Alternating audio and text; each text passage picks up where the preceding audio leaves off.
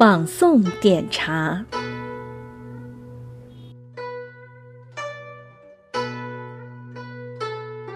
古人云：客来点茶，客罢点汤。点茶是宋代独特的饮茶方式，深受朝廷和文人的推崇，并盛行于闽北武夷山一带。张志峰根据史料和现实情况，整理出这套仿宋点茶的演示程序。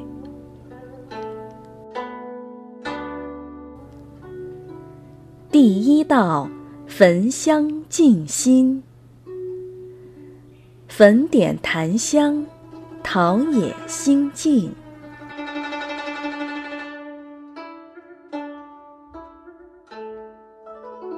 诗人黄庭坚在《香知识得》一文中称赞香能拂去污秽，清净身心。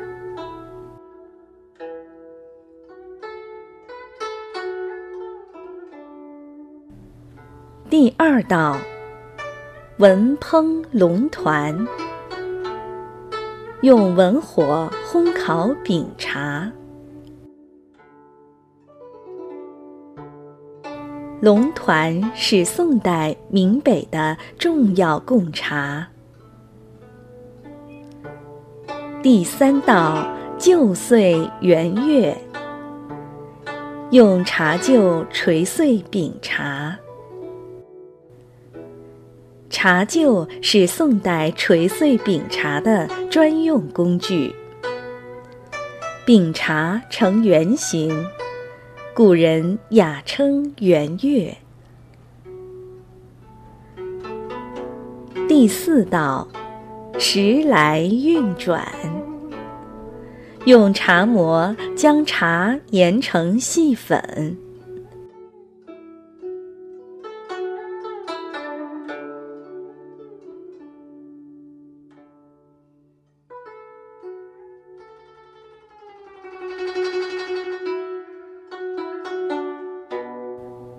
茶磨古人又称时运转，多以青石制成。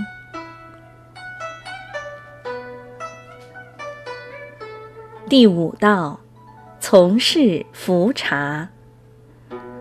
用茶肘扫及抹茶。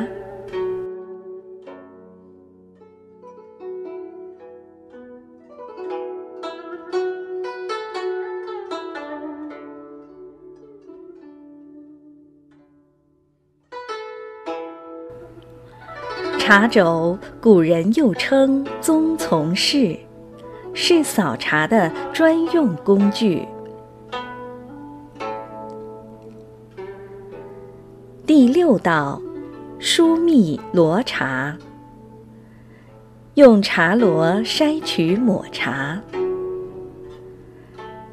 茶罗古人又称罗疏密，是筛茶的专用工具。第七道，屈尘入宫。将筛好的抹茶装入茶盒。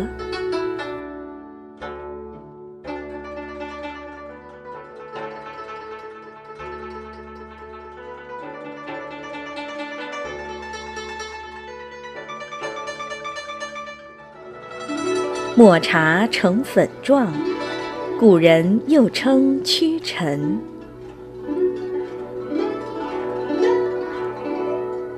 第八道，灵泉听涛，即煮水。宋人煮水靠声音辨水温，2沸至3沸最为适宜。第九道，茶筅木淋。用沸水冲淋茶筅。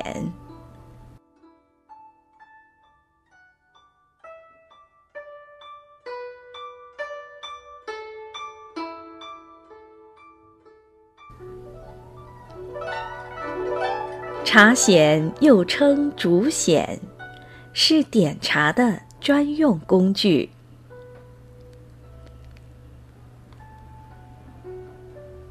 第10道，兔鸥出浴，用沸水烫淋茶盏。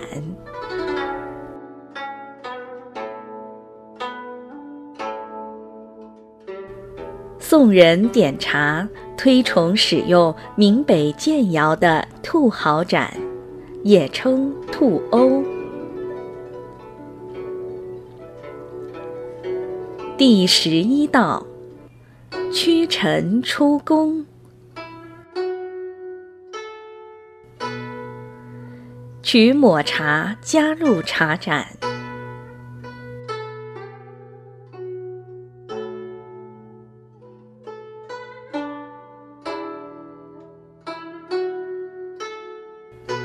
第12道，茶瓶点冲，用茶瓶冲点抹茶。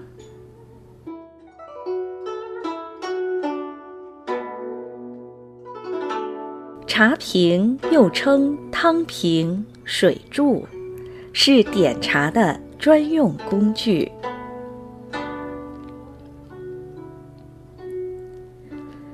第13道，溶胶出结，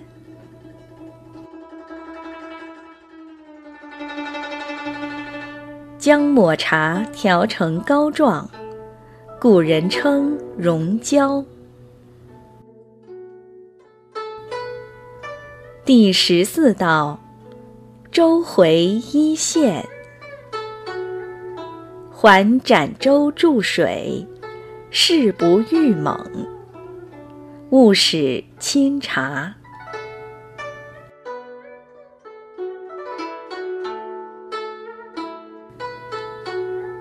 第15道，竹筅击服，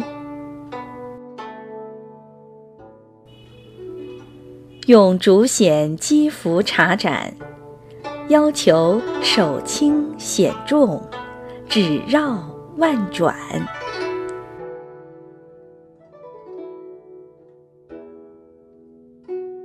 第16道，持瓯献茶，将茶盏放入茶托，献给来宾。